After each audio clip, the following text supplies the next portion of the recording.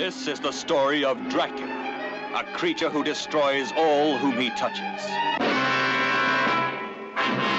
Dracula the terrifying, the feared, who sleeps in the tombs of the dead by day and arises at night to inflict his terror upon the innocent and the unsuspecting.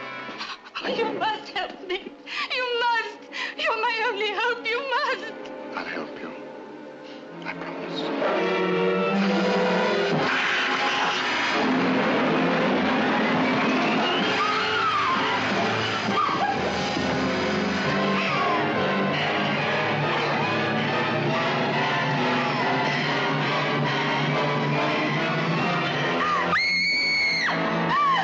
Please try and understand.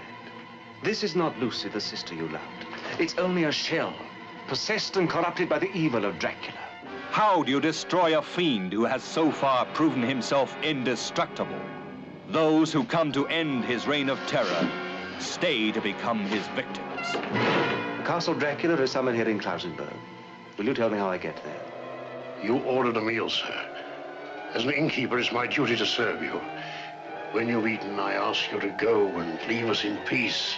This is the doctor who dares to challenge the vampire Dracula.